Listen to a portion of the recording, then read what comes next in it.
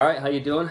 I'm back with another episode. I picked up a couple of books this weekend, and some of these just fell into my lap. I picked up a really good book today that I'll save to the end and show you. But you know how I have the New Mutants 98? That's a 9.8, and that's the Mark Jewelers variant. I figured I'd pick up his cousin, which is the New Mutants 87, 9.8 with white pages. Shows really, really well. I was very happy to get that one. I love that glare in the background, but yeah, picked up that one. Very happy about that. And then I picked up, you know, it's not really a mainstream character, but I really, really love this book for some reason, and maybe you guys can tell by the back just what it is. It is a Comico Primer number 2, CGC 9.2, white pages. Now, I actually had this actual book before. It was sold locally, and I was able to pick it back up this weekend, so I was pretty happy about that.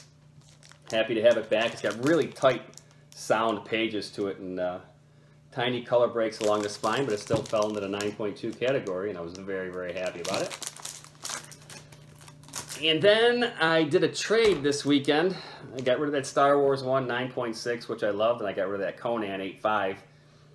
And I picked up a House of Secrets 92. 75 or 7.5 with off-white pages. If you don't know what this is, I almost don't want to tell you, but it's the first appearance of Swamp Thing.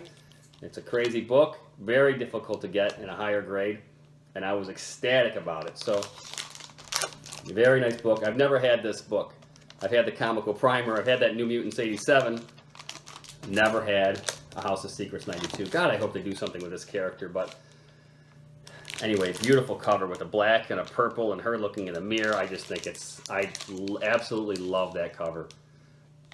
And today I went to a comic show, Comicon in Buffalo, which was pretty huge, awesome. A lot of comic book dealers, had a really good time there. And this is the book I've had more than my fair share of times. But he had $7.50 on it. I was able to get him down to a very reasonable price. And I picked up Amazing Spider-Man 129.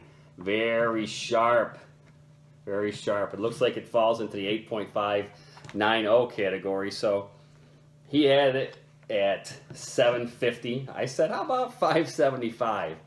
And he said, ooh, I can't do $5.75. He said, how about $6.40? I said, I really can do $6.25. And so that's what I fell into for $6.25 is the Amazing 129.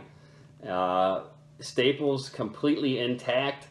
The cover is cut perfectly. I mean, there is no offset at all. Sometimes you'll see where you can't see the top of the exclamation points. It's cut and it goes that way too far, or occasionally you can't see the S in Spider-Man because it's wrapped that way.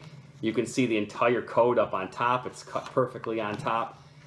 This book is beautiful. I'm going to send it out to get pressed. There's a guy who does it for me. He's in Massachusetts.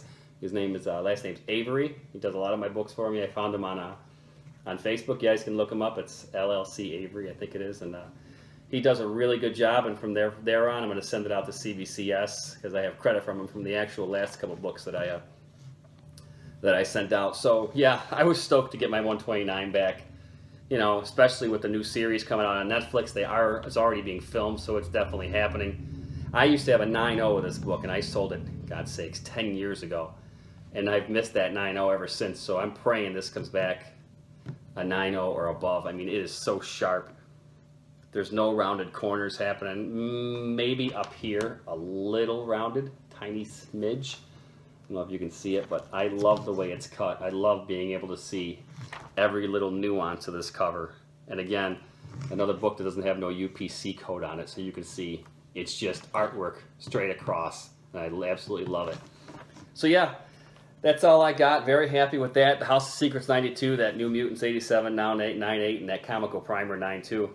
Maybe they'll do something with Grendel sooner or later. It's got to happen, right? I mean, how many characters can they use? They got to go off the mainstream and try and find something, you know, that's hidden, that people don't know so much about it, and bring Grendel to the movies, and maybe him and Swamp Thing can fight, and that'd be great.